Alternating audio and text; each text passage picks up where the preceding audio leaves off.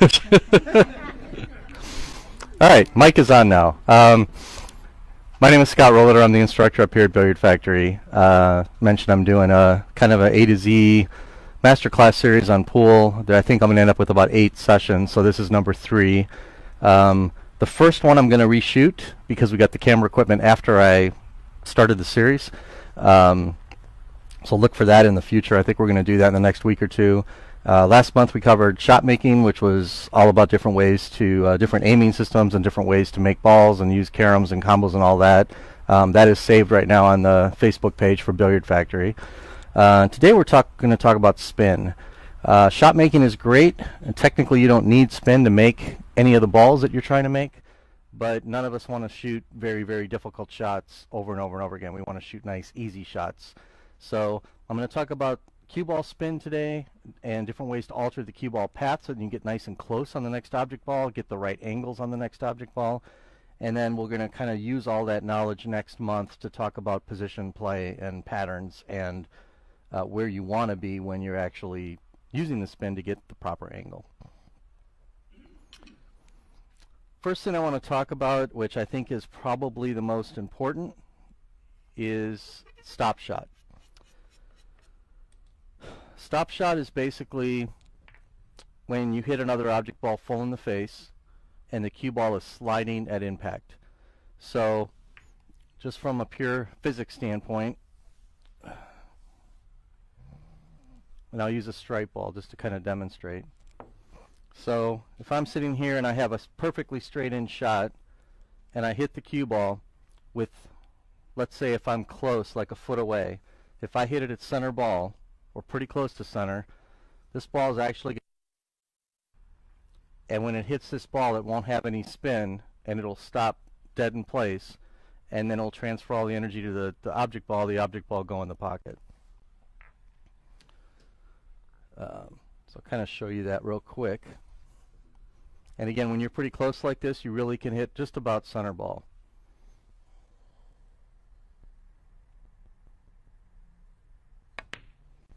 Okay, so you can actually see that ball came back just a hair, which means I hit it just a hair below center.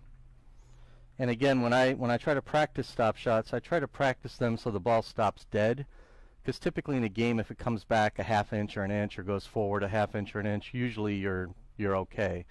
Occasionally you have to play very tight position, and it's necessary to get it perfect.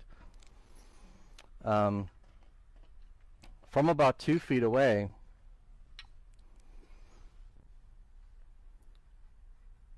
for you to hit center ball, you actually have to hit the ball pretty hard.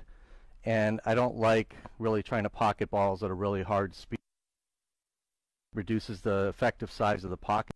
You can't really hit the rail anymore going into the pocket. You can't really hit the outside of the facing, so I like to keep it at a nice smooth speed.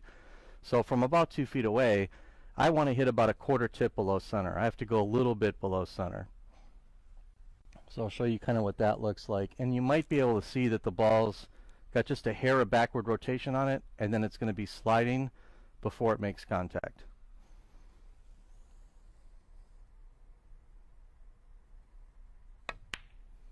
Okay, so you saw it had that backward rotation, and when it hit, it just stopped. So that concept of the stop shot is really important. Number one, for cue ball control.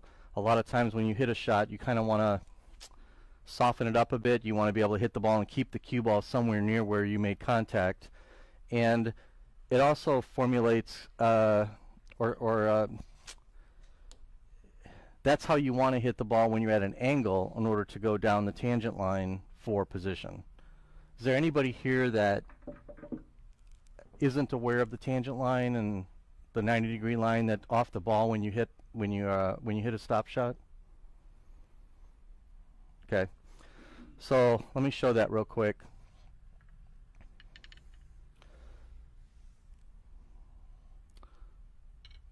So again, I'm going to be about 2 feet away, and I have an angle now, so I can't stop the cue ball anymore. If I have an angle, even if I hit a stop shot perfect, it's going to travel somewhat because of the angle. So the way you can tell where it's going to travel is if you look at the contact, which would be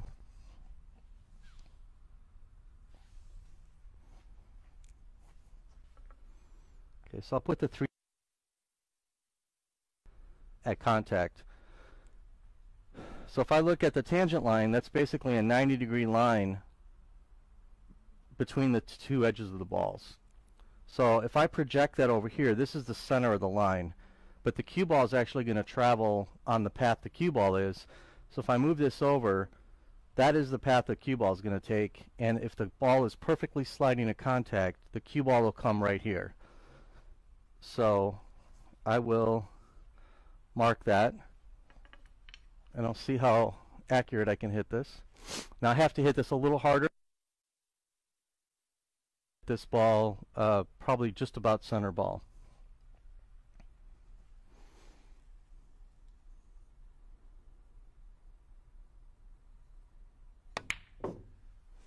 Okay, so I missed the ball, which I overcut it, so you can see that that's why the cue ball went a little forward. Let me set up another shot.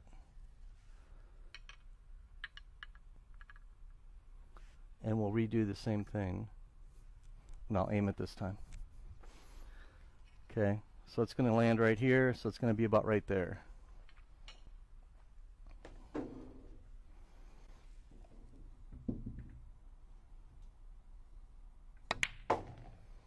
Okay, so again, it went a little forward, and that's because I hit just a hair too high. So it's really important when you're playing position to be pretty accurate with your hit position. If I hit a little low on the cue ball, it's going to come backward from that spot. If I hit a little high, it's going to come forward. And it's usually not that critical if you're kind of somewhere in this range, unless, you know, let's say there's a cluster of balls over here or something that you're trying to break out. Then it's very important that you kind of look at the tangent lines and get them exactly perfect. Usually you're just trying to get a feel for the general direction it's going to go, especially when you're playing kind of normal pattern. There's a bunch of drills. I have some on my website. There's a bunch of drills out there on the internet. It's really important to be able to stop the ball from different distances. So one of the things I recommend doing is kind of a progressive drill. You can put the cue ball. Again, each of these diamonds on a 9-foot table is about 12 inches. So if I can put this about 2 feet away, and I can practice and see if I can stop the ball from 2 feet away.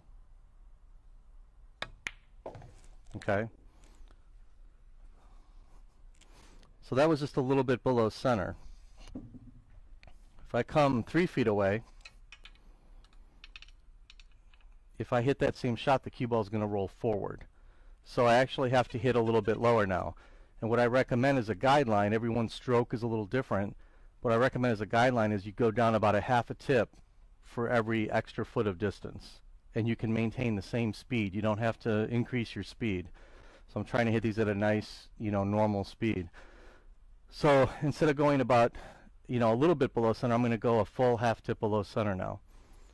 So I'm going to line up center and go down a half a tip. Man, talking too much.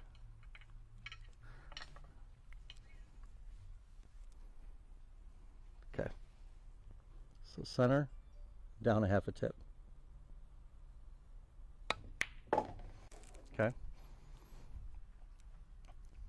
So now I'm going to go back another foot. Should be all the way back here. This would be a pretty good distance shot in a normal game. And this would be about 4 feet, slightly more because of the angle. So now I'm going to have to go a full tip below center.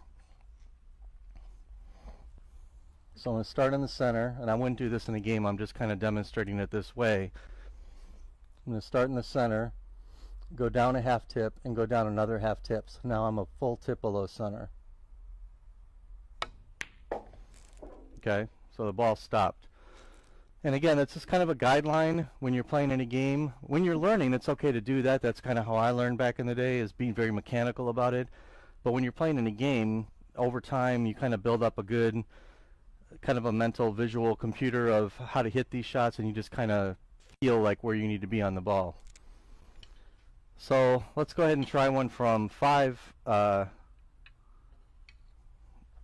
diamonds away. So this would be about the maximum that you can hit at that same speed without increasing the speed. So again, I try to kind of hit all my shots at the same speed if I can. Obviously different angles and positions. Sometimes you have to hit softer or harder, but I try to keep that same kind of reference speed going. So from here now I'm going to be using maximum draw. So I'm going to go half tip, another half tip, 1.5 tips all the way down to the bottom of the ball and try to hit that same speed. So I'll start in the center, go 1/2, another half, and all the way down to the bottom.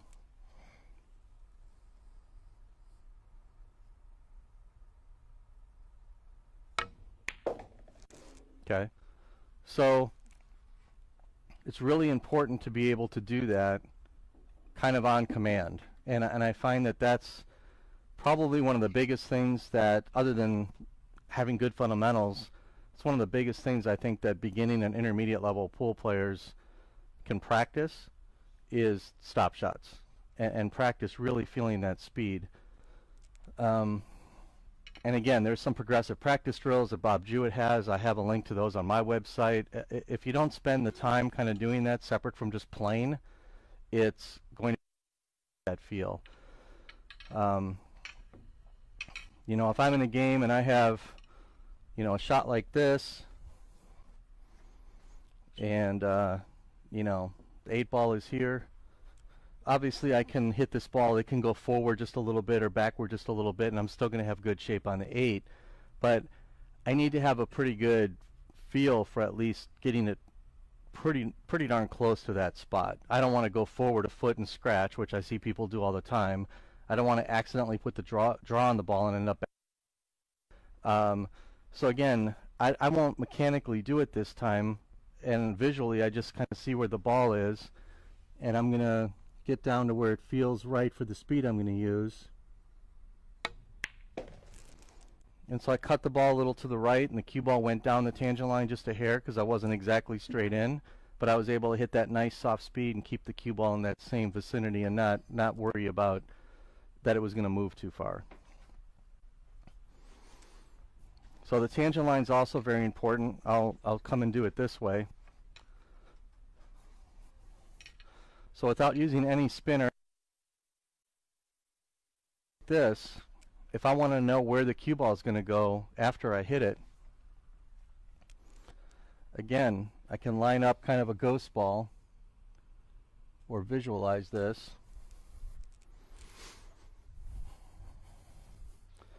And I can look right down this tangent line and move it over to where the cue ball is going to be, and I can see that if I hit it right, the cue ball is going to come into there. So if it comes in at this angle, it's going to basically come out at that same angle, kind of forming a V. So if it's here, it should go roughly up here, so roughly over to this area of the table. And that's with no spin. A lot of people automatically put right English on this because they want the ball to go to the right. That's completely unnecessary. And it makes the shot a lot more, don't try to put right or left English on the ball because there's a lot of compensations you have to do for that, and we'll talk about that in a little bit. So again, I'm about 1.5 feet away from the ball. So I'm going to hit this at that same smooth speed and probably just about a 1/4 tip below center. And if I do it right, the ball should land pretty close to that chalk and come pretty close over to this chalk.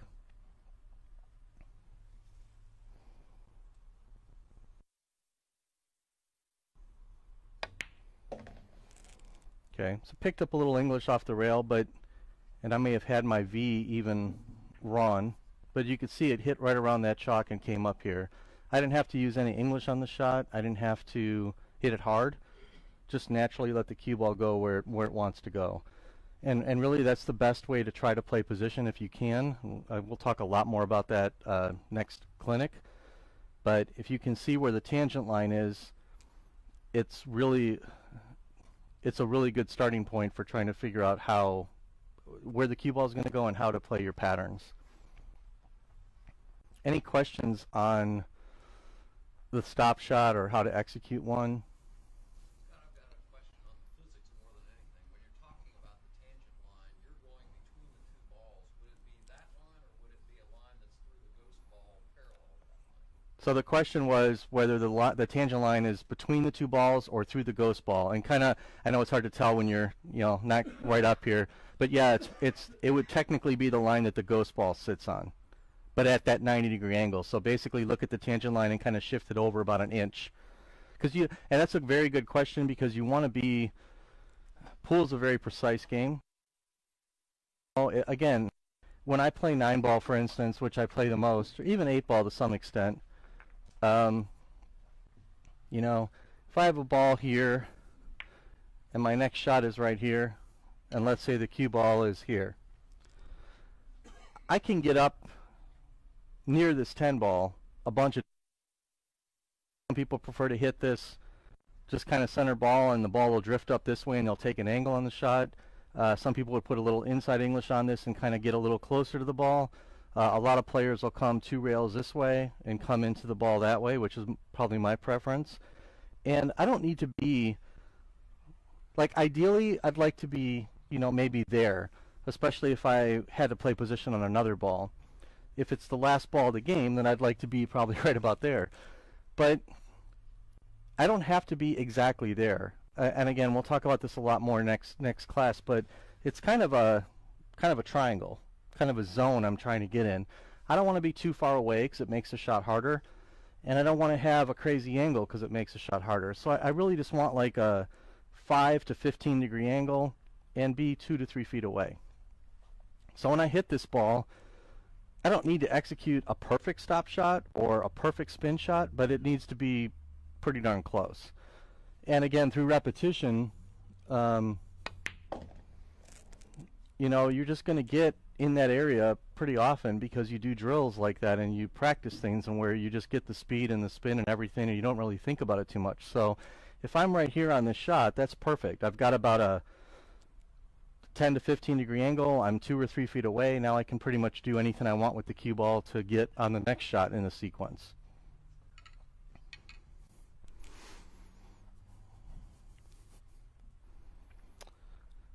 Any other questions on the tangent line or the stop shot? I really encourage you guys and everyone watching to practice them. One of my favorite drills is I'll just line up 3 or 4 balls, but one of my favorite drills is to line up 15 balls across the middle of the table. Still even do this because I think it's important to work on your stroke. I already missed like 2 balls just not paying attention, and they were easy shots. And in a game, I would hope I wouldn't do that, but we've all seen pros miss the simplest shots, just a little blip in concentration, and they don't really have that problem like us casual players do, but it still happens. So, and any little flaws back here or whatever, it's easy. So, for a beginning player, I would recommend that you put the ball maybe a foot away. And then if you're intermediate, maybe a 1.5 feet away. And if you have a pretty decent stroke, you can just start from about 2 feet away. And again, line all the balls up all the way across and start with ball in hand and just try to shoot a perfect stop shot. Now what I usually see people do is this. I tell them, let's shoot perfect stop shots. And they get up like this, and they take their little warm-up strokes, and it looks kind of like that. Ball stopped, ball went in, but you can't sustain shooting at that speed in a pool game and be you can't. I'm trying to think of the word, I just lost it. Can't be successful as a pool player shooting at that speed. You just can't. Even the pros, when you're on YouTube, every once in a while they're rifling balls in a little bit because they're in stroke, and usually seeing them at the end of a tournament where they've already played 5 or 6 matches. They're in dead stroke. They're ready to go. They might give it a little extra pop. Thorsten was just in town this week. I don't think he can make it today because he had a race or something this morning, but Thorsten Holman, he used to be #1 in the world. He's, probably still in the top 15 or 20. Great pool player, perfect fundamentals. You watch him play, he just eases that cue table. There's no jabbing or slamming the ball or anything. It's just super smooth stroke. And the reason it sounds like he's hitting it so hard is because everything hits the back of the pocket. And so it has that nice sound to it, and it makes you feel like he's hitting it harder than he is. But when you see it in person, it's super smooth, and it actually makes you realize how like bad your own game is when you're when you're playing with them or watching them. So again, try to develop like a nice reference stroke. On a scale of 1 to 10, I like to think myself that I'm shooting like at a 3 or a 4. So again, kind of go through the routine, be just a little bit below center, and then that's how I would shoot that ball in a match. I don't need to shoot it any harder unless I need to make the cue ball go somewhere. So, you know, take ball in hand, practice it, and stay down and watch what happens. If I hit this with a little bit of forward spin, the ball's going to go forward. If I hit it with a little draw, it's going to come back. If I hit it with left or right English, I'm going to see the cue ball spinning one way or the other. And if I miss-aim the ball, I'm going to see the 4 ball entering the right or left side of the pocket, or I might miss it completely. And so it's really good to kind of analyze what you're doing wrong. That one moved just a hair. Not too disappointed with that, but again, if we're looking for perfection, you want it to stop completely dead.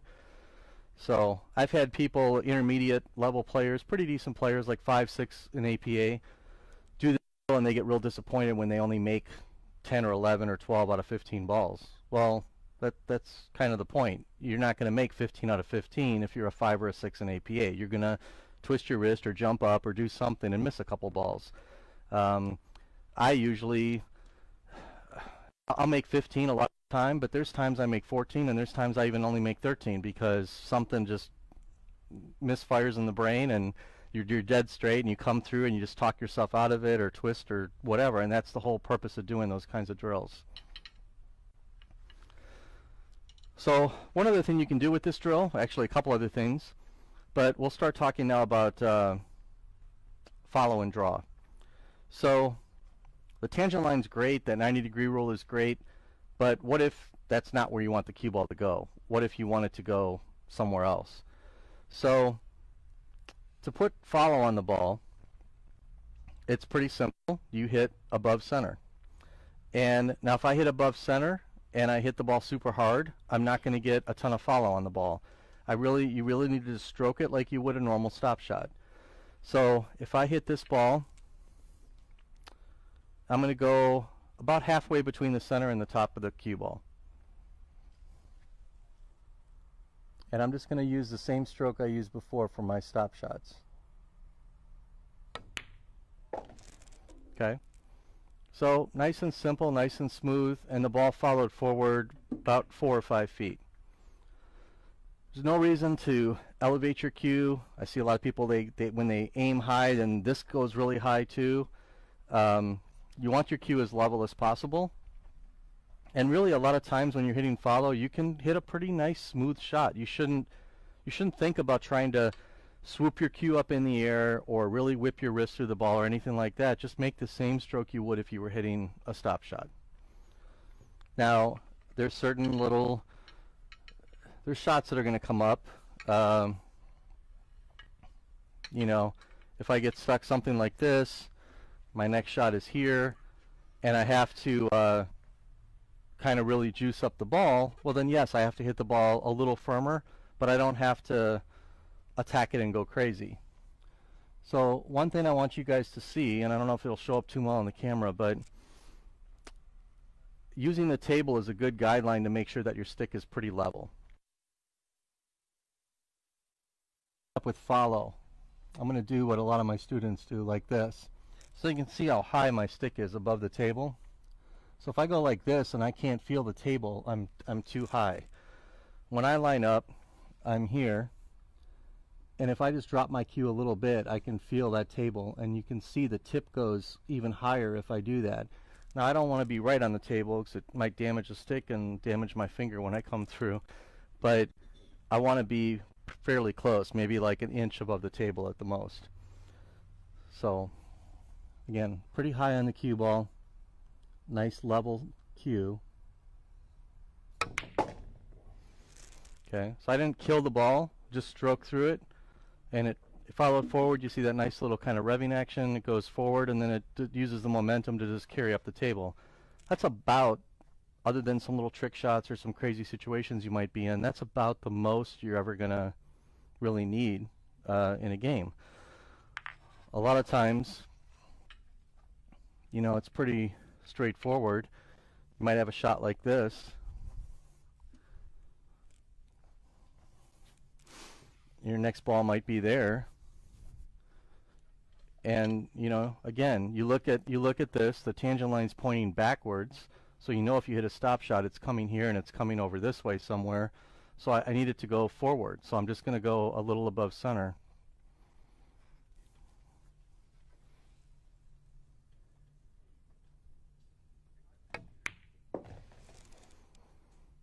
Okay, so again, nice and easy, and just you think about where that tangent line is, and if the tangent line is pointing this way, when I hit follow, it's going to come in here like this, and it's going to go forward to the tangent line, and then it's going to go that way. One thing to talk about. Hello. One of the questions I get, and there's tons of information about this in books and some of the videos online, is if I hit follow, where's the cue ball going to go? There's some 30-degree rules, there's some other things, but what basically happens,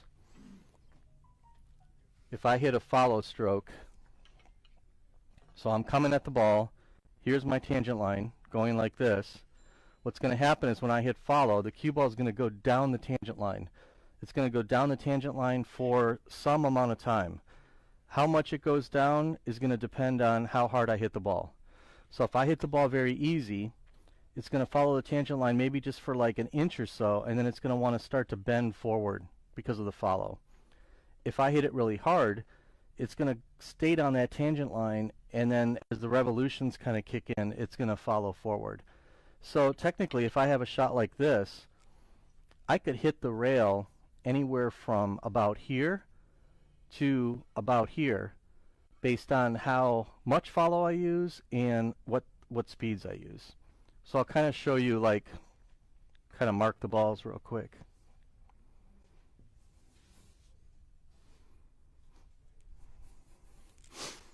So if I hit this really soft, pretty high but soft,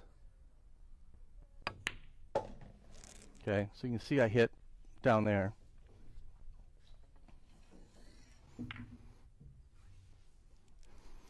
Okay, so now I'm going to hit it medium speed. Okay, so you can see it hit way up here on the rail.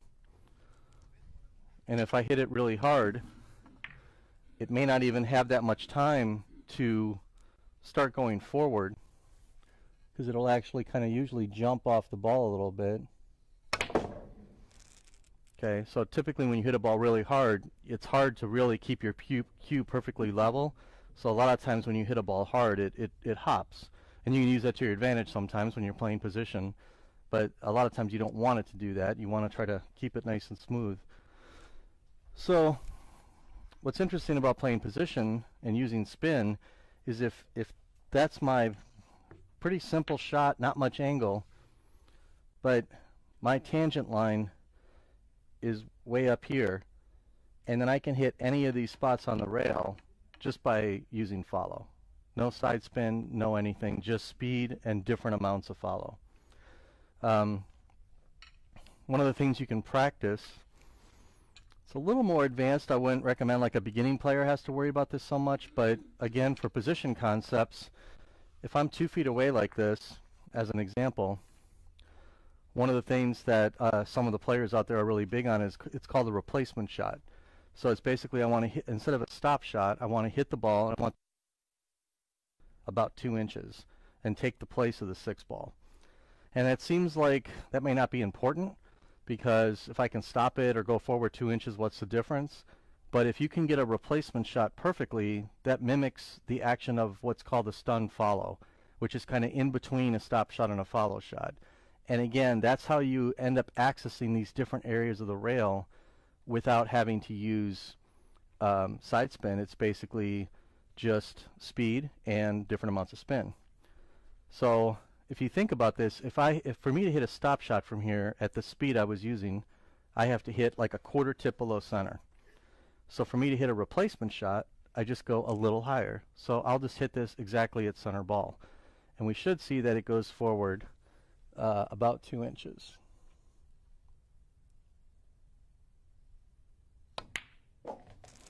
Okay. So again, being able to repeat that, you have to be able to do that to reach kind of an advanced level, because you have to be able to access those parts of the rail in between the true stop shot and the true follow shot. And there's a similar concept with draw. I'll just mention it now, but it's, some people call it a stun draw or kind of a mini draw, and it's the same kind of thing. Again, if my stop shot is a quarter tip below center and I want that ball to come back 2 inches, I need to go just a hair down below. So here's my stop shot position. I'm just going to go just a little bit below. And that way I can control just getting that ball to come back, you know, a couple of inches. Any questions on follow? Most people are pretty good at follow, even the people that aren't doing it correctly. You always see the bar players, they have the break and their cue goes like this and the ball hits the rack and bounces back and has all this follow on it, and they did it accidentally and they don't even know really what they did or why they did it. But they can do it. Draw, for some reason, kind of, it's the same exact concept, but it gets in people's head. They're afraid of jumping the ball. They're afraid of not getting the draw, so they try harder to get the draw, and then they get less draw, and it's just like a big catastrophe sometimes. So it's kind of nice. I can't even count, dozens of students over the years that have had problems drawing the ball, and sometimes it takes 30 minutes, 40 minutes to get the person, like, their angst about hitting it, but once they get it and once they see the action, it's like it just turns a light bulb on, and then they realize how they need to hit the ball, and it's just like easy after that. And of course it requires some practice and all of that, but a lot of it's just about trusting the physics behind it. So with follow, it's a little less important how high you are on the cue ball. You definitely don't want to be just a little above center unless you're just trying to travel just a little bit. But generally, if you're about halfway between the top of the ball and the middle of the ball, you get like a nice true roll on the ball. For some of the trick shot type follow shots you see, you have to use more, I guess, what's called pro-grade topspin, so you want to be really high on the ball. Again, level cue, and you'll see your tip is as high on the ball as it would be for a draw shot, which scares some people. A lot of people I work with, when they're hitting a follow shot and their tip is way up here, they feel like they're going to go right over the ball, but it's the bottom part of your tip that's hitting the cue ball, not the part you're looking at. So it looks like you're really high, but in reality you're more than what you're seeing. So for draw, I'll use a stripe ball too, just to show it a little better, even though the needles kind of rotate pretty well too. So for draw, again, there's nothing magical about this. There's no special technique. There's no flipping of the wrist at the exact perfect moment. There's no up and down of the arm. None of this crazy stuff I've heard.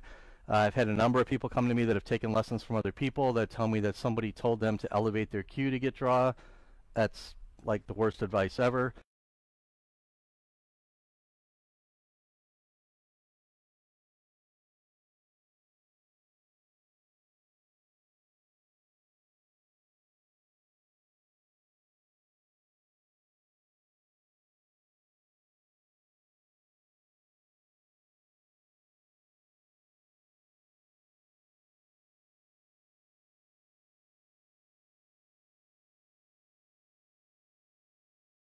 Bridge by squeezing my fingers together. So the bridge comes up and I kind of lower my butt just a little bit. So it's a little bit like a seesaw. So again, if I'm hitting draw, as I flatten my hand out, this may come up just a little bit as well. I don't want that. I want it just a hair, and it's just kind of a natural movement to feel that. So again, I'm going to go down just about a little more than a half a tip and just hit it nice and smooth. Okay, so that was just like 3/4 of a tip of draw, nice smooth stroke, pretty close to the ball, but drew the ball back, 6 or 7 feet. It doesn't require a Mike Massey or a Venom, trick to be able to do that kind of thing in a game. Uh, it does matter a little that your tip, it doesn't have to be a certain specific tip. I have people hand me cues sometimes, they're like, I can't get draw with this cue, and I think I mentioned this in previous clinics. I had one guy that he was right. I couldn't get draw with his cue either. But generally, it's not the cue or the tip.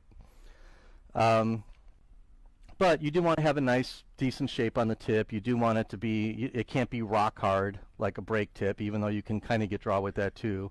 And it just has to be well chalked. Otherwise, it's a lot more about just technique. So again, as distance increases, that draw spin is going to wear off. And so that's why a lot of amateurs, they can draw the ball when they're a foot or two away, but they start to get 3 or 4 feet away. You don't often have to draw the ball a lot when you're that far away, but it's almost impossible for them to get a draw stroke, because when they hit it, they're not getting enough quality draw on the ball, and so as it comes down, it's just wearing off, and then it starts to go forward again. So again, when I hit these, I try to be nice and low on the ball, and I mess them up sometimes too. I'll in anticipation of trying to get the draw, and possibly people watching or some momentous moment in a match. I mean, I've had shots like this, pretty difficult, and I've hit them in practice hundreds, maybe thousands of times, and it's not a big deal. But if it's 6-6 and you're playing to 7, and all of a sudden you gotta like come with that shot, it's real easy to come through, and all of a sudden you tighten your wrist or you do one of these or whatever.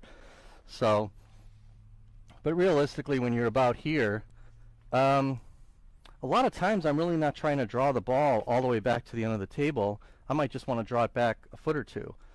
But I still need to put a good quality stroke on it to keep the draw on the ball all the way there. So again, this would not be a 3 or 4 speed. I'm probably going to have to hit this at like a 5 or a 6 speed in order to keep the draw on the ball. And you can see where the stripe is. This is a good way to practice, by the way. Instead of using the measle ball or a cue ball with no markings on it, put a stripe ball down. Takes a couple extra seconds, but put it down. You can use a training ball too, and use that horizontal stripe as a reference as to how high or low you are on the ball. You can also use like a lighter colored stripe, and this is what I usually use. Chalk up your cue really good, and typically when you're done hitting the draw shot, you'll see a chalk mark on the ball, and so you can see exactly where you hit on the ball. So you can see I'm down, top of my tip is pretty much at the stripe.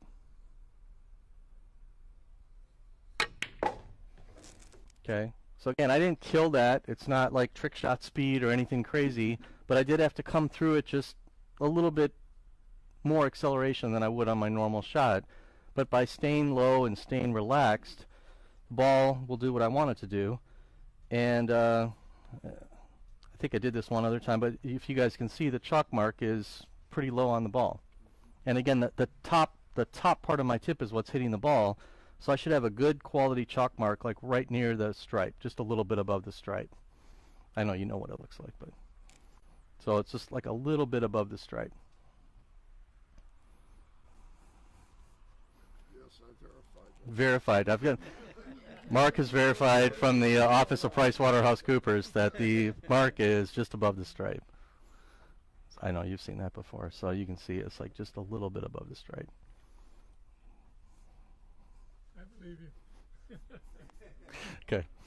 Now, if I was going to shoot a trick shot type draw, or like a Mike Massey, or those guys are doing that kind of thing, the chalk mark would actually be probably right on the border of the stripe and the white part of the ball, and they're basically hitting at the extreme like miscue limit of the ball. As the ball starts to curve and the tip's just about to slip off it, they're just really good at hitting through practice, and their strokes are really good. That's one thing that I want to mention just real quick. Like when you're I've had people ask me, or I've seen people ask professional players, oh, your stroke is so good, or you get so much spin on the ball, or whatever. There is nothing, absolutely nothing magical about it. It's not like playing tennis or golf where you have to be a 6'4", big guy, or have Tiger Woods' perfect timing to hit a ball 300 yards. Anybody can hit that same shot I just hit very easily. It doesn't require strength. It doesn't require anything special. It's acceleration through the cue ball and hitting the ball low, and that's it. There's no magic sauce to it. Anybody that I've worked with that cannot draw the ball, when I see their chalk mark, it's halfway up the ball. They're aiming nice and low, everything looks good, and they're either dropping their shoulder, they're lifting their head up, they're really throwing their elbow down, they're doing something to alter that tip location. The other thing I've seen, especially with some of the, I don't know, I've had some people I've worked with that just don't have a real powerful stroke, and what I see is they actually hit the ball nice and low, the chalk mark looks really good, but when I set them up with something like this, their stroke kind of looks like this, so they'll be nice and low, and then they'll be like that. Well, there's no acceleration to the stroke. The ball just died. I mean, it had some spin, it looked good, and then it just stops. So usually what I'll do, and if you're one of those people watching, what I like to do is I like to get their speed up. I like to get them, just learning to move the cue a little faster. So I'll have them take a couple of balls, and we'll just work on hitting the ball into the pocket. And so they'll just kind of, usually they'll do something like that, and I'm like, no, you need to accelerate through. And so then we get it up to where it's, like that. And I'm like, okay, if you hit the ball like that, as low as you just hit it, you're going to get some draw. And then I try to get them to where they can just, just hit the ball and try to, that was even a horrible stroke on my part because I'm talking, but, you want to be able to do it, where your tip doesn't fly up in the air or anything like that. Just that's more than enough speed in conjunction with different tip positions for you to be able to move the cue ball anywhere you need to around the table. I mentioned it before with follow, how the ball goes down the tangent line and then curves forward. With draw, I think it's a little more even more noticeable when that happens. People love that curving action of a draw shot. And again, nothing magical about that. We certainly use that to our advantage. I'll shoot it in this direction. So again, if I have a slight angle like this, and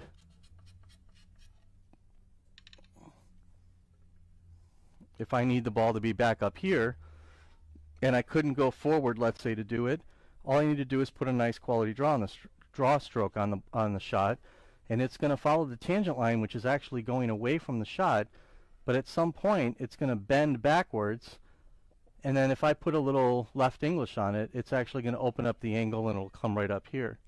And again, I don't need to hit this hard, just need to hit it smooth so I give it time to bend.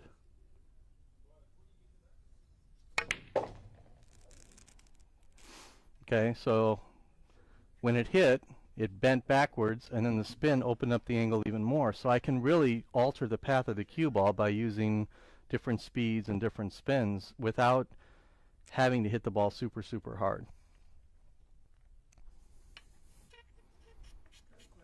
Yep. Okay, when I do follow, I can more or less where it's going to hit the tangent line. But on draw, I don't have a clue. There's not really, so And they talk about a trisectal. yeah. I haven't figured that one out. Okay, so I'll cover that. So the question was, on follow, we can kind of figure out where the ball's going to go, but when we're drawing the ball, like, where is it going to go behind the tangent line? So a lot of that's feel and experience through repetition. There is, and you mentioned, there is a trisect or bisect type system that Dr. Dave talks about, and it's on his website, and it's a good guideline. But again, it's going to be very dependent on the amount of draw you use and the amount of speed you're hitting at. So let's just say I have a shot like this, and my cue ball's here. So the system that he talks about is basically, if I hit this ball at this angle, and I have to kind of visualize what that angle is, that the cue ball is going to return twice as far. And again, it's that trisect system, right? So here's a third of the angle, and then here's another third, here's another third. So if I can visualize, here's straight in, or here's straight where this ball is, so my angle is like that. So it looks, I'm trying to visualize that little pie-shaped triangle. So if I come another little bit and then another little bit, his system would say that you're estimating to hit the ball about right here. Now again, that's gonna, if I whack it, it's going to go down this tangent line, and it's not going to curve until way down here. I probably could pretty easily scratch. Here, let me mark these balls. Oh, that one's already marked. So if I hit this with kind of a little bit of a power draw stroke, so you can see I can get it to come pretty far down without even hitting it very hard. And if I hit it a little harder, you know, I can really hit all these different parts on the rail.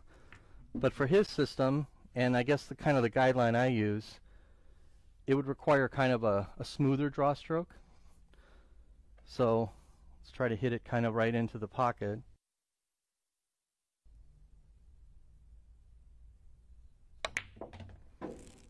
Okay, so it's, again, it's a guideline. It gets pretty close.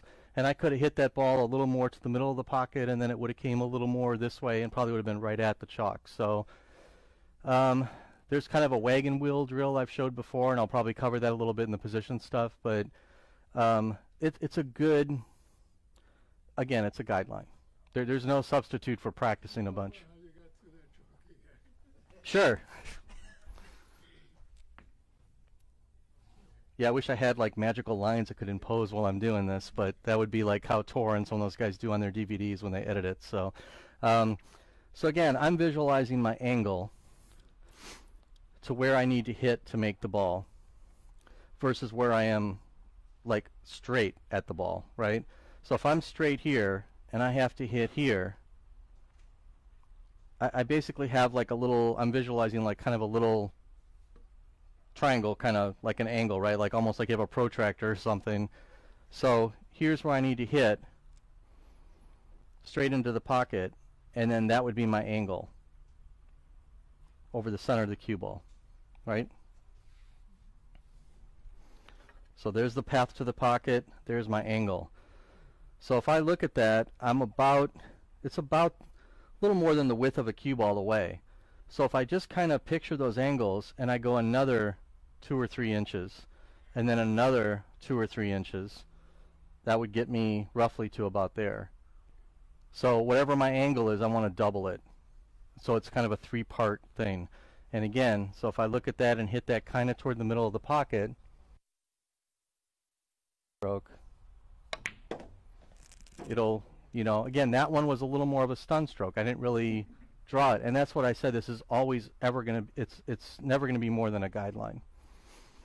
But again, if you practice a certain speed and you practice a certain amount of spin, you can be pretty accurate with that. Doesn't it matter to which side of the pocket that you're aiming to as well? Exactly. Change that angle So like, based on exactly. the side of the pocket that you're aiming. Yeah, so like Jeremy said, you have a lot of leeway, especially when the ball's close to a pocket. You can hit it in the right side of the pocket, the middle of the pocket, left side of the pocket. That changes the angle, which then triples the angle, and then you can hit a wide variety of spots. But when you're setting up that angle, if you're going to hit it on the right side of the pocket, then your angle is going to be based on the right side of the pocket. If you, yeah, so the question is, if you hit the right side of the pocket, your angle's based on that. Yes, if you plan to hit it there and you actually hit it there, of course. So if you plan to hit the right side of the pocket and then you hit the left side of the pocket, you're, you know, yeah. So again, I learned that system a long time ago. Before whoever came up with it, Dr. Dave published it and did a nice write-up on it. But again, it's a guideline. One other thing quickly I want to talk about on replacement shots that I forgot before, and I think it's important, is it's not always that big of a deal if you can hit a ball kind of firm and get it to go forward 2 inches, or you can hit a ball soft and have it go forward like kind of 2 inches. But when you have distance, something like this,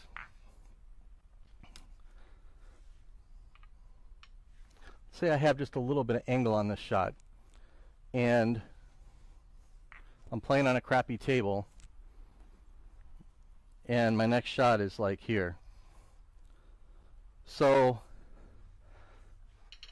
I don't really necessarily want to slow roll this ball, especially on, like, again, a bar table or a table that's got any kind of inconsistency on it. Number one, when you slow roll a ball, all your kind of small twitch muscles come into play, and if you're a little bit nervous or any of that, it's very likely you'll end up making a poor stroke. That's why you see a lot of guys, when they get nervous, they hit the ball harder and harder and harder because they're trying to overcome. So on this table, nice quality professional table, I wouldn't mind, even there, like I mishit the ball a little, and I wouldn't mind hitting it because I think it would stay on line, but it's a much cleaner way to do it is to kind of hit the replacement shot. So again, I'd have to visualize this, you have to practice this, but if I'm this far away, I want to be able to hit just above a stop shot. So if I was to count and try to be real academic with this, if I'm like 1, 2, 3, 4, 5 diamonds away, and I know from the previous exercise I have to be way at the bottom of the ball, so basically maybe I'll just come up a half a tip from the bottom of the ball and make that same stroke. Again, I don't have to hit this hard, I just have to feel the amount of spin and speed. So I'm going to go way down to the bottom of the ball, and I'm going to come up just a little bit. Okay, so you see how it stopped, it rolled forward just a little. If I needed to roll forward more, I just come up a little higher on the ball. So maybe now I'm going to have to hit this shot, and I'm just going to go a half tip below center and try to keep that same speed.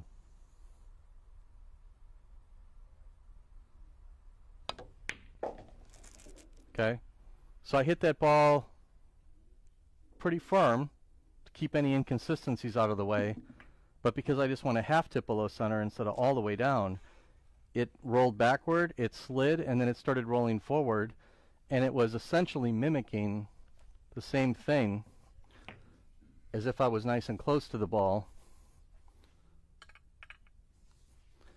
and I did something like that. It's essentially giving it that same sort of action because of the amount of follow on it.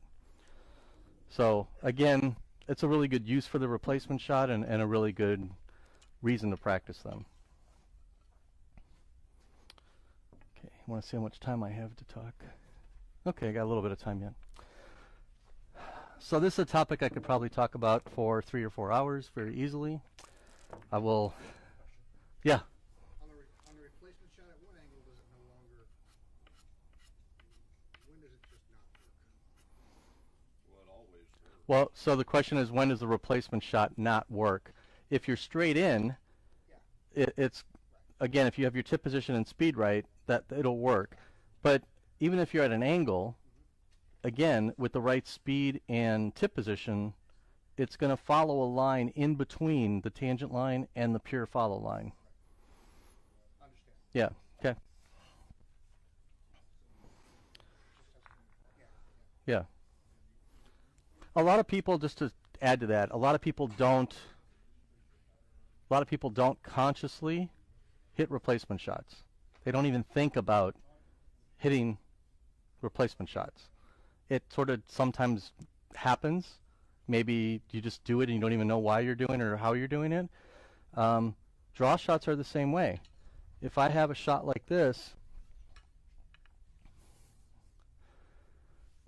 right, if I'm like here and I've got almost a straight in angle to the pocket, if I hit a draw shot, it's going to hit, it's going to follow a little bit, it's going to come back this way. I'm going to be coming back toward this side of the table.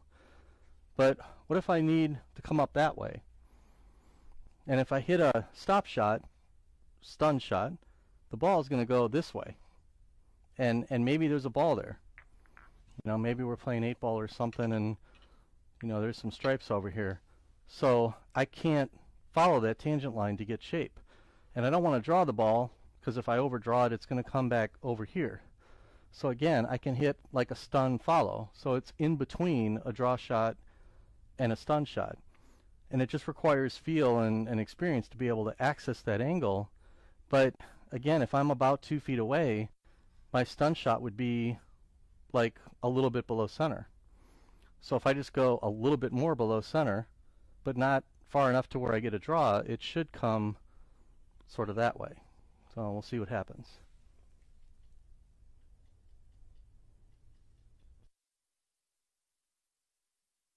That was my stun. This was my draw line. I went in between. So again, whether you kind of just feel that because you've got a lot of experience, you hit 10,000 balls and you just kind of see it and feel it, or you put in the repetitive practice needed to kind of develop those skills and you're consciously thinking about it and spending time over the balls, that's what I recommend. That's what I did when I was younger. It just gives you more options. So let's talk a little bit about magical spin shots. Everybody wants to ball and juice it and do all kinds of crazy things. I was one of them when I was younger. I certainly am not afraid of using spin. I'll do anything I need to. I try not to use a lot of spin when I'm at distance, because even then, unless you're playing 8 hours a day, it's kind of hard to feel all that. But if I'm this close to the ball, I feel pretty comfortable doing just about anything I want.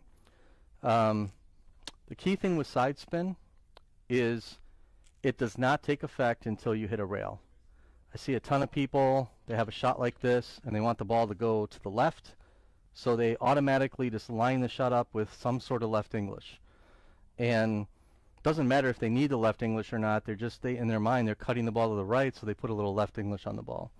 Now, there is a system like that. There are some pros that like to use this helping English, and they're always putting a little bit of opposite English on the ball, and that's okay if it's a little bit, and if you're prepared to completely compensate for that every single time you hit a ball. If I had to hit a shot, doesn't matter what the shot is, if I had to hit a shot like this and someone said, "Oh, hey, I'll give you $1,000 if you make that ball," I am not hitting it with left English, I'm not hitting it with right English, and I'm not going to draw the ball. I'm going to hit it with a nice, smooth, rolling ball, and I'm going to give it every opportunity to just roll naturally in the hole. I need to account a little bit for the collision-induced throw, which I talked about a little bit last time, but I don't need to use a ton of English to be able to make that ball. Decelerating on the stroke, hitting it too hard, even with a low deflection shaft, it's going to move, it's going to do something. So just to demonstrate real quick, hopefully I can do this, and I've done this in the past, in case anybody doubts that the English doesn't do anything. Hit a nice stop shot with English. Okay, so I just put like a full tip of right English on that ball. It is not going anywhere until it hits a rail. If it has all that spin on it and it hits a rail, then it opens up the angle. And if it has the other spin on it and it hits a rail, then it spins in that direction. But until it hits a rail, it's not going to do anything. So that's the first concept, which should be obvious, but I see people still doing it all the time. Second thing is there's about 4 things that happen when you hit a ball with spin. And you have to consciously or subconsciously correct for all 4 of those things. One of them is not that big of a deal, but they all happen. So the first thing is deflection. That's probably the biggest one. The low deflection shafts have managed to compensate for that quite a bit, but it is a real effect. If you ever see anybody say they got this brand new shaft and it's 0 deflection, that's not true. I'll talk about some techniques to compensate for spin, and it can make you feel like the stick doesn't have any deflection or it's super, super low, but it's still going to have some. So one way to test this, if you have a stick, you can put a ball like right in the middle of the rail. And I'll try to aim directly at that ball. And rather than angle my stick or do anything fancy, I'm just going to basically use like what a lot of people do, which is called parallel English. So I'm going to aim at the ball and kind of move my stick over, and I'm going to shoot right down that line. So if there was no deflection in the cue, it would go the direction I'm aiming, and it would hit that ball full in the face. So I'm going to aim right at it. I'm going to parallel over. Okay, so I hit about half of that ball, which means I got about an inch of deflection over 7 feet of distance. That means when I have this shot, and we all see people do it, and they're way back here, and they try to hit this shot with high right English, because they want to make it and go 1, 2, 3 and come all the way back up here for position, that is a very difficult shot. I have to aim, if that's my aim point right there, I have to aim right there and hope that I use the exact same speed and the same spin I just did, so the cue ball actually hits exactly an inch away to make that ball, and then still have enough speed on it to spin it all the way around the table. Now if I'm here, the shot's much easier, because deflection, if you think about it, is kind of like a V. You have a certain amount of deflection regardless of the amount, a little bit of more spin will make a difference and speed will make a difference, but it's a V. So if I'm close to the ball, I'm not going to have an inch of deflection. It might only be a 1/4 inch or an 1/8 of an inch. So it's easier to compensate when I'm close.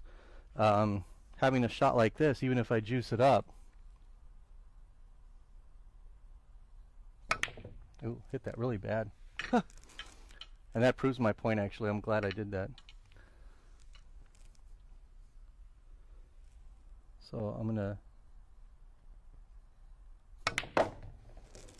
Okay, so you can see you didn't really pay attention the first time. I mean, I missed it by, I don't know, 2, 3, 4 inches, because it completely deflected.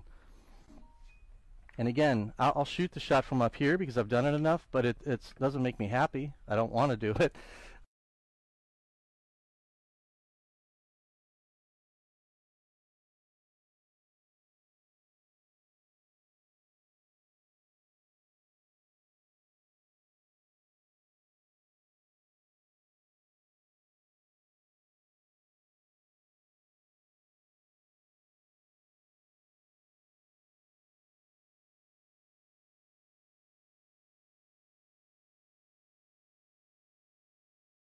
Kind of get out of the way, and it doesn't push the ball quite as much. If I use, oh, there's one right here.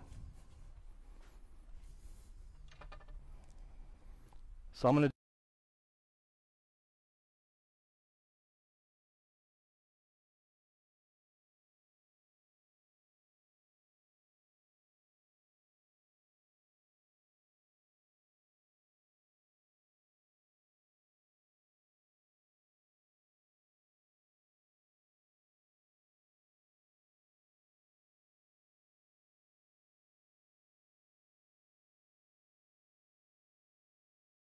as the lower deflection shots or shafts.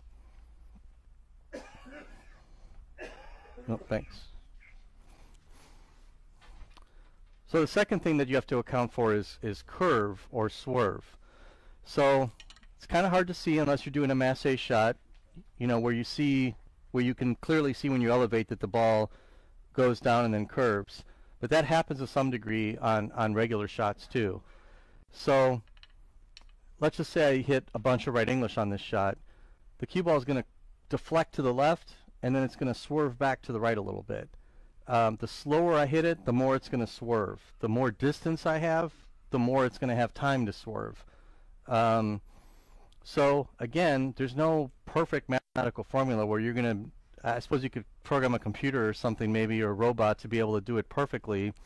But when we're playing, it becomes sort of a feel exercise. You have to hit enough of these shots over and over and over again to learn at what speed and what distances you have to, how much you have to compensate for. The third thing that happens when you use spin is you get some collision-induced throw. So, and also spin-induced throw. So when I hit the ball, as it cuts across, it's going to twist the ball a little bit. And if I have some right spin on the cue ball, it's going to transfer just a little bit of left spin to the object ball, like 2 or 3%, and it's going to throw it just slightly. Now, personally, when I'm playing, unless I'm hitting the ball very, very soft, I don't worry about the throw aspect. It really doesn't throw it enough to make a difference. The really important factors to pay attention to are the deflection and the swerve. And really, if you put those things together, what I think about is like net deflection, is how much is it going to move off of my aim line. There's different ways to compensate for using spin. A really easy and clean and good technique, it's not going to be perfect, but let's just say I'm hitting this ball with some inside English, some right English. I know it's going to deflect to the left. and it's probably going to deflect more than it's going to curve. So my net deflection is going to be a little bit it's going to move a little to the left. So if I know it's going to move to the left, that means I have to hit this ball a little fuller.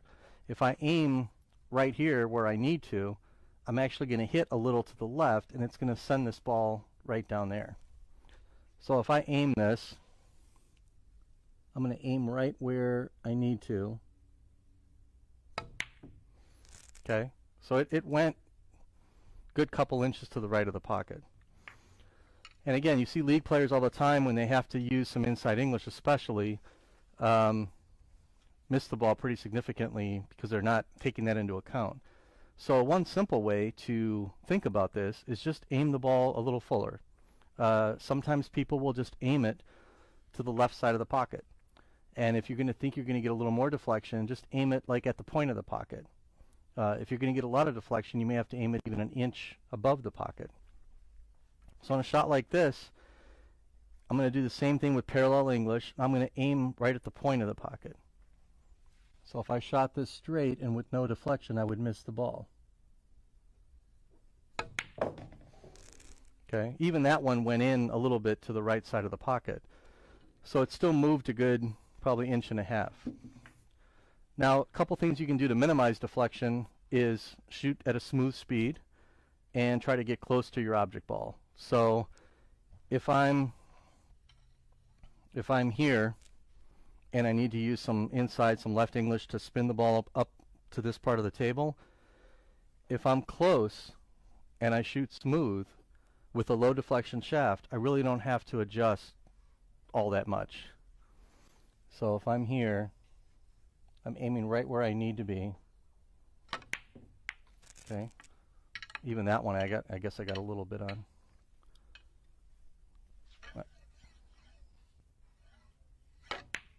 Yeah, that was a little smoother. So you can see I hit that nice and soft, and it didn't really deflect that much. Well, it deflected, but it also swerved back a little bit, so they kind of canceled out. If I angle my stick a little, so instead of aiming parallel, which I don't ever do, and you can see why, like to me it's inconsistent. That's how I grew up playing. It's almost, I don't think anybody really does that anymore at a top like pro level. So typically what we're going to do instead is, if you think about it, you can do it very manually, automatically, but I want to aim my shot just like I normally would, and I'm going to basically just swivel my tip over. It's called backhand English. I basically just want to like angle my stick a little. So that means it's going to go away from my body a little, or I might pull it into my body a little bit if I'm angling to the right. So what that allows me to do is aim exactly where I want to, angle over a little bit. Oh man, that was me. That had nothing to do with the... Okay. So I could aim right where I wanted to and just kind of turn the stick over, and once you find your proper bridge distance and everything, you can use that from a lot of different situations. So again, I'm going to be right where I need to. Just going to come over a little bit, about a half a tip. And so some people, what they like to do, they like to take all their practice strokes down the normal line and then move the tip over and then just shoot down that line. Some people like to line up and then shift their tip over and then take all their practice strokes down like that new line. Some people like to kind of fidget their body a little and realign their body to that new line of aim because they don't like that feeling of shooting like across their body. All three are really okay. The end goal, and the way most professionals, I think, do it, I have seen people make manual adjustments on certain shots, and I still do on some shots too, but really the end goal is to learn that when you land on the ball, you just land with your stick angled. So your eyes are looking at the shot line, and your stick is just angled a little, and when you land that way, your body can already be in the right position so you don't feel like you're, shooting across.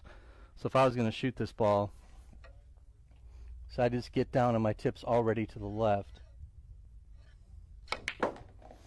and then I don't have to make that manual pivot.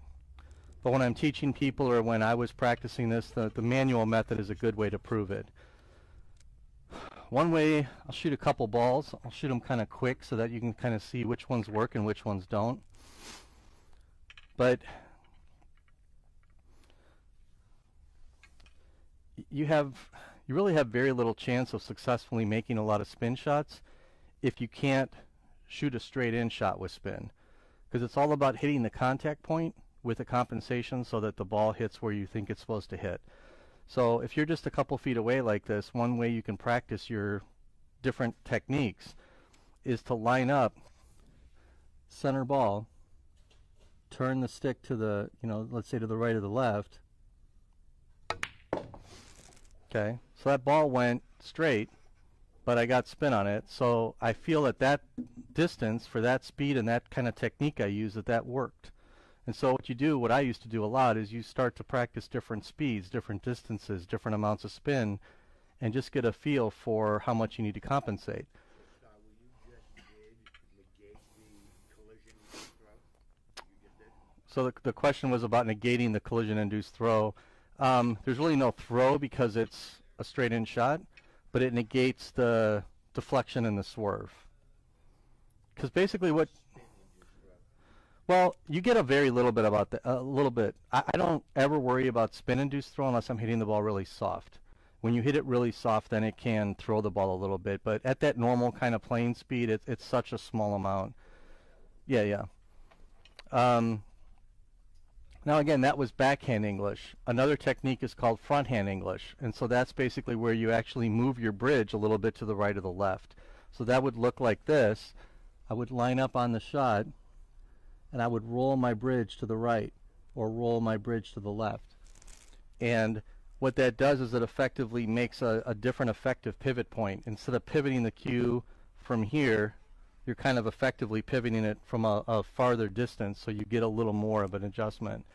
If anyone here, I know you probably already glazed over with all this, but if anyone's interested in the physics of all this, I don't recommend trying to play this way because it would really get in your head, and I think we all shoot better when we're just using our subconscious. But Dr. Dave has an excellent write-up on his page, and I think there's a lot more details in one of his new videos that came out where he actually uses the Revo himself, and so he's talking about the Revo specifically, and he did all this testing. So like at different distances, different speeds, different amounts of spin, he says, well, if I use 60% fronthand English and 40% backhand English, that's the perfect amount for this. You've seen that, yeah. Real good. He's got a chart and everything. Yeah, he's got a really nice chart. Now again, I don't recommend anybody memorize that and try to sit there and calculate. And if anybody would do that, it would be me. It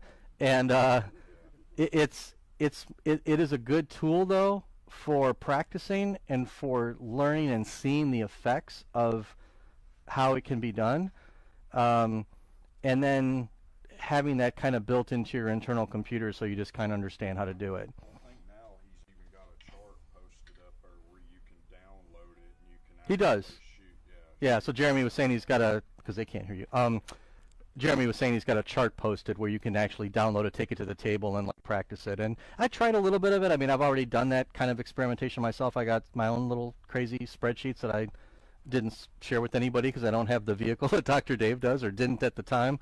But yeah, it's great. And I mean, it's really cool to see the science of the game starting to come back again a little bit. I read this book called The Science of Pocket Billiards probably back in, like late 80s, early 90s, and I haven't seen scientific stuff like that being published really since then, except for back on the old like rec.sport.billiard back in the old internet days when it first came on.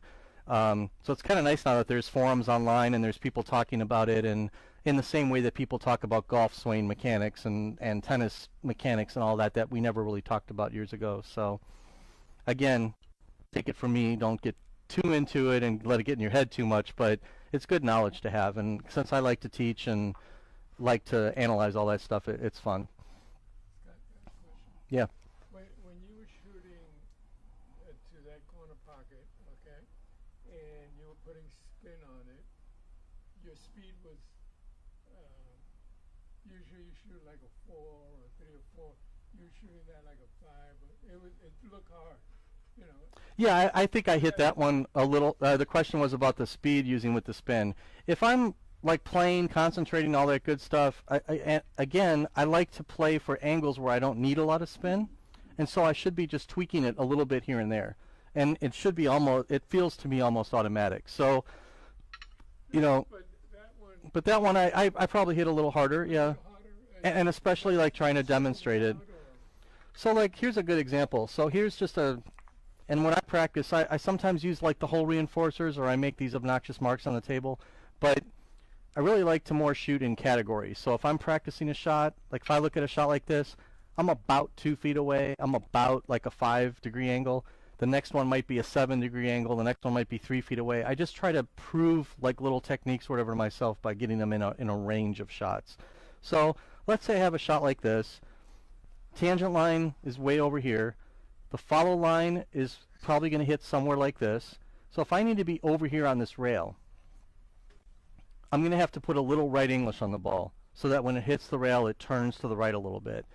So when I do this, for me, I just get down on the shot normally and have my stick angled just a hair to the right, like 1/8 of a tip. It's not very much at all.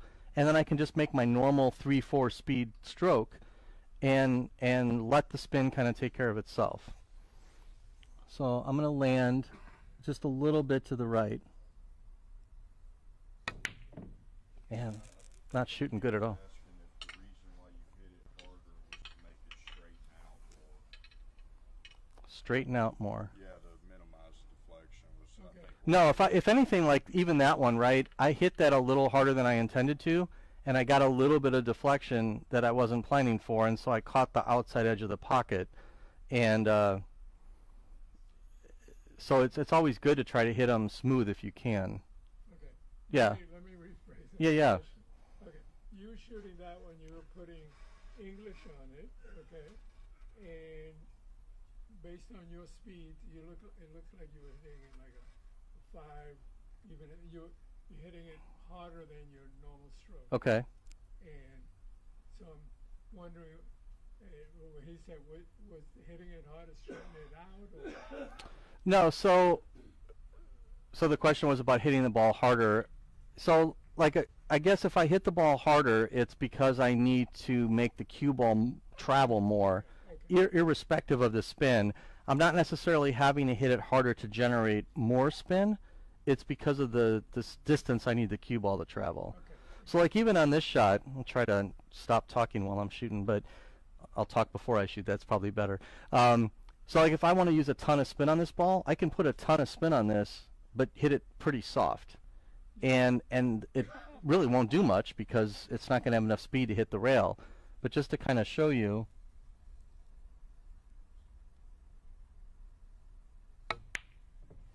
okay, I don't even care about the shot, but just, you can see I got a good amount of side spin on the ball, but I didn't really hit it very hard. Okay. But it's not going to do anything. So if I have a shot like this, let's say I have to get, let's say my next shot is like right there, and I have some balls blocking me so I can't just go up the table.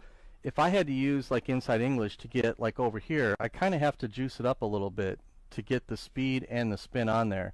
And so, and again, this would only be if I went that way. I wouldn't normally choose to do that. So for me to be able to do that,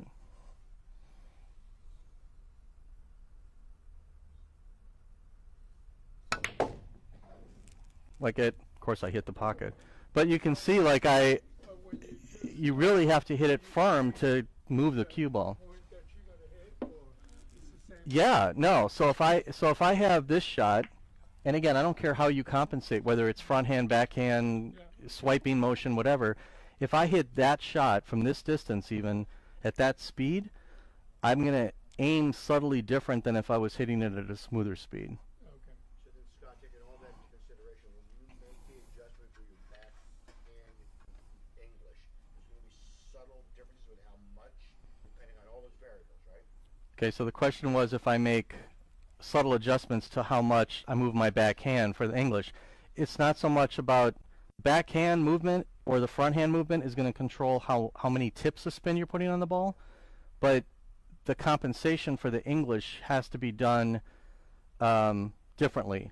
So again, it could be, going back to like Dr. Dave's chart, it could be that if I hit the ball hard with a full tip of English, I need to use 50% fronthand English, 50% backhand English, and if I hit it soft, maybe I can use 80% backhand English. So it has to do with like how I'm angling the cue, and if I'm not using those techniques, then it has to do with where I'm aiming.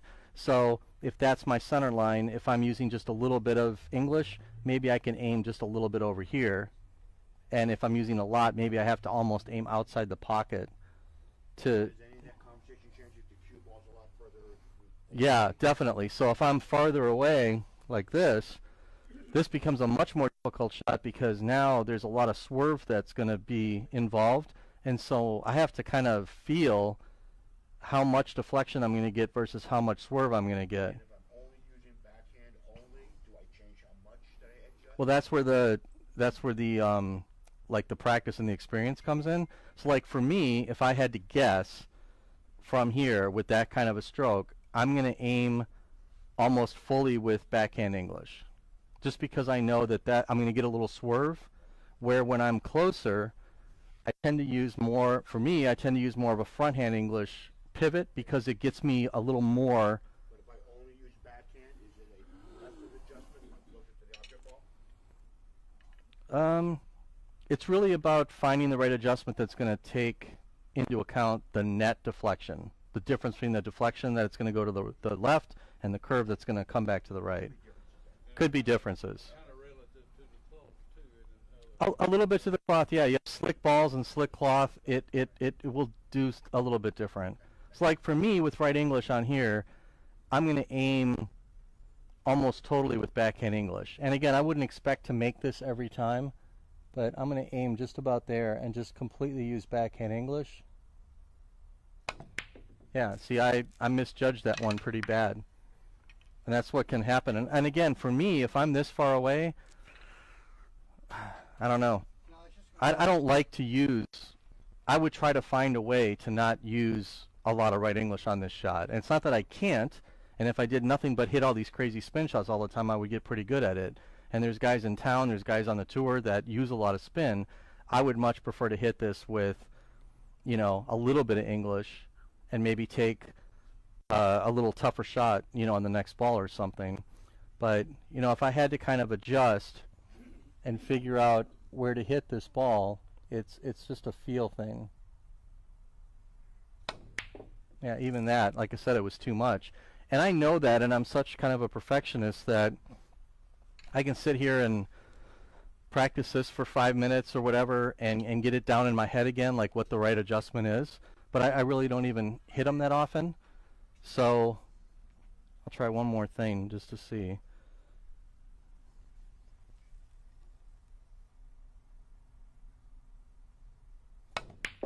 Yeah.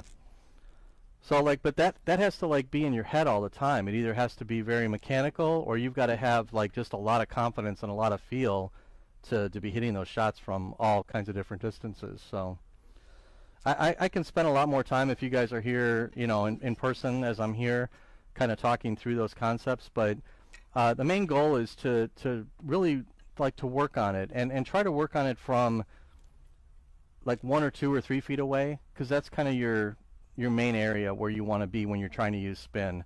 I don't think anybody's going to be successful if they're way back here trying to put a lot of right or put a lot of left spin on the ball. It's just not worth the inaccuracy that comes with it. But again, typically if I'm here and, you know, again, if I'm trying to adjust and put a little right English on this to kind of come up the rail toward the 5, I would normally feel pretty comfortable doing that. You know, you can see I just put a little right English on it. That's twice. It's actually kind of funny. We'll talk about that a little bit next time. But you look at that angle, it's like I couldn't shoot a ball in almost at that angle. But it is funny when you get those and that burns you enough times, you try to be very specific about hitting the rail like here and coming into the 5, or coming straight up the table and just kind of accepting that kind of an angle, which is normally what I would do. I wouldn't need to come straight up, but Any kind of got to wrap up here a little bit based on time, but any kind of last minute questions on the English or the compensations? Again, I could go on for hours and demonstrate all kinds of stuff and talk about stuff, but there is a lot of good information out there. Joe Tucker's got a great thing on spin. He uses a wood block that he created with a laser, and he shows all these different techniques with backhand, fronthand English, and all that. A lot of the Filipino players, there's only a couple references to it, but they talk about like the Carabao English, where they're basically lining up a little bit to the left, and then when they come through the ball, they're kind of swiping across the ball. They're very good at that. I don't recommend that to a lot of people just because your stroke then becomes not like straight and repeatable. But again, they've got that so dialed in, it's ridiculous. But it just get a feel for it, especially when you have, I'll just show you one last thing, when you have these kinds of shots, and I'm just trying to get back up to the center of the table or something. I just hate to see people missing them all the time because they're not putting the practice in. So, feel what you need to do and just, be able to use some English like that, just something simple to be able to still make the ball and move it around. You're really not trying to play that often where you're really super spinning the ball or doing anything crazy. It's nice if you can, but that's not kind of your bread and butter when you're playing. So, all right, well, thanks everyone for coming. Again, if you have any questions, I'll be here for a little while, and we'll talk about position play next time. What I have trouble with is knowing when to back off. I'll try to shoot a running balls. A minute, I usually get right to the last ball or the 8 ball when you're playing 8 ball. Mm-hmm. And then I'll end